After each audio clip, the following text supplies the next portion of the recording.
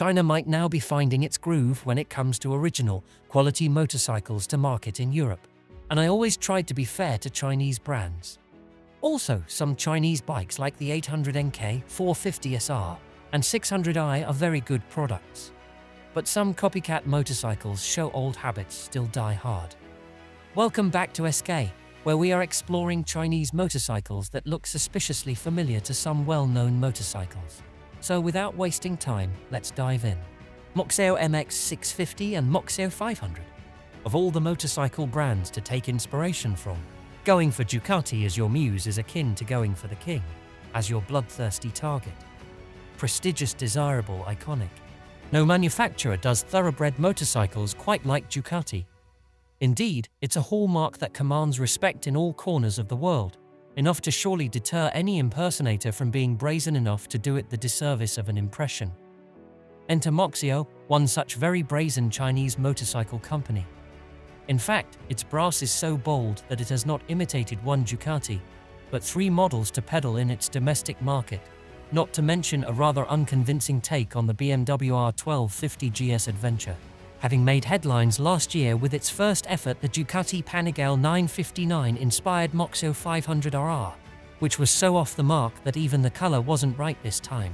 The firm has set its sights even higher with these questionable renditions of the Panigale V4 and Streetfighter V4. Not so much a mirror image, but a very blurry, cracked one. The Moxaio MX650 brings 7 years of bad luck with its mimicking of the Panigale V4, a model that appears to have been stuffed in a motorcycling equivalent of yoga pants by bulging in all the wrong places. The look is wing-tipped off with a pair of would-be aero devices that we suspect only serve to provide extra grip when you accidentally snag a bag on it. It is just as well then that the MX650 doesn't have much force to push down, its 650cc parallel twin engine wheezing in at a rather breathless 66 HP.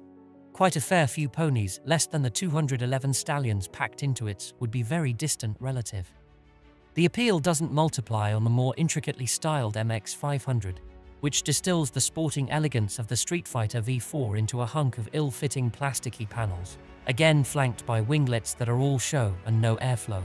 Then again, one must admire the attention to detail of the fake gold Öhlins forks and Brembo-style brake calipers. But really, if you covet a Rolex, would you really nip down the market for a Bolex?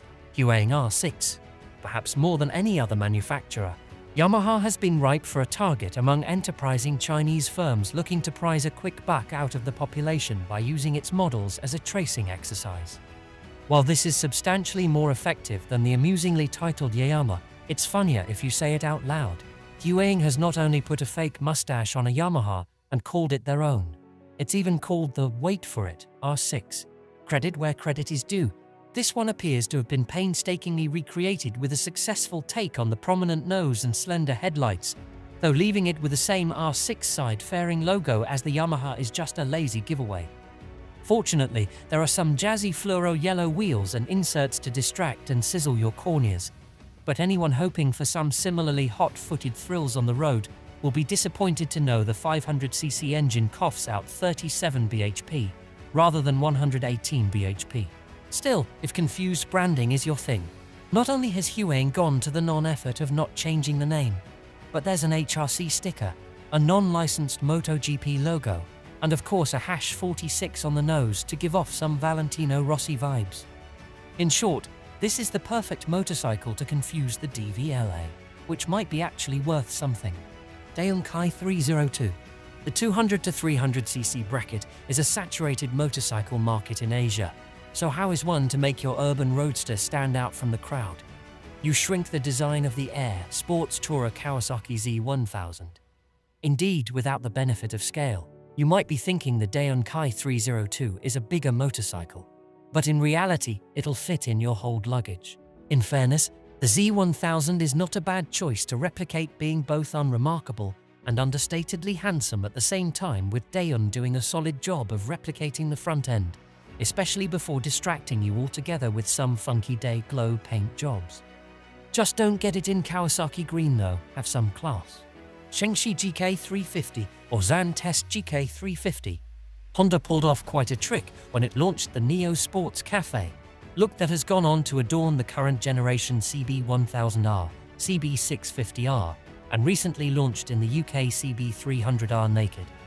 It's a style that has become rather commonplace across the motorcycle market, with its blend of retro ideology revamped in a contemporary finish. Others skirt a little closer to what is fair use, and others just pop it in the photocopier. In the case of the Shengshi GK350, it's even pointed directly at its hero in the marketplace, standing with its circular headlamp, multi-spoke rims, and front brake covers. From the side, we may detect a bit of Royal Enfield Himalayan, but fair play to Shengshi. If you're going to imitate anything, go big red. Moxaio MX500 7D. Well, here is a name we recognize, albeit still can't pronounce. Not content with creating some cringing scaled Ducati fan art, Moxaio has taken its penny and gone right in for the pound with its foray into the adventure motorcycle sector by lifting the design of the daddy of them all, the BMW R1250 GS Adventure. Demonstrating a fair amount of moxie. See what we did there? The hallmarks of Europe's best-selling motorcycle are very much in evidence on the MX500 7D, from the winking headlight arrangement and the crash bars that could be BMW if you squint. Take a few steps back and open your mind to a world imagination. However, if your mind is closed and you don't have time to travel, then there is no excusing the form over function approach to a motorcycle that looks about as capable of scaling rocky terrain as it does making common sense. Also, is MX500 7D the name of a motorcycle or a COVID vaccine? Hanwei G30. If the general consensus among Chinese imitators is to mirror an affluent model and sell it as cheap as dim sum, what happens if the motorcycle you happen to be reimagining is already a pretty bargain bin already? Well, in the case of the Hanwei G30, a Chinese take on one of our favorite Indian takeaways, the Royal Enfield Himalayan. You believe it or not, upgrade it. As far as cases to answer for, the G30 is a particularly faithful take on the pint-size off-roader, but instead of mimicking its basic sensibilities and honest mechanicals, it has gone ahead and added a TFT dashboard, ABS, and an LED headlight. It even matches the Himalayan's otherwise modest power output with a 26 HP from its compact 250cc engine. Xianglong JSX 500i. We have saved the best worst until last. Despite the fact you probably don't recognize the motorcycle, the Xianglong JSX 500i is copying. Indeed, lifting the design of an existing motorcycle is one thing, but it is entirely another to do so of a model that hasn't even gone on sale yet.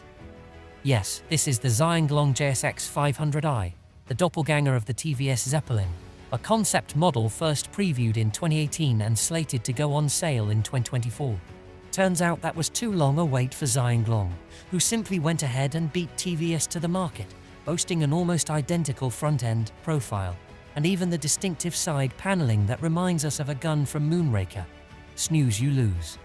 While most manufacturers seemingly no longer have the willpower to navigate their way through red tape to go after these cheeky impersonators, surely there is a sinister line being crossed when dumbed-down intellectual property is getting out there before you've even turned your property into a product. What is your experience with these replicas? Let me know in the comments below. Don't forget to like, share, and subscribe for more content. Until next time, ride safe and stay tuned for more on the SK channel.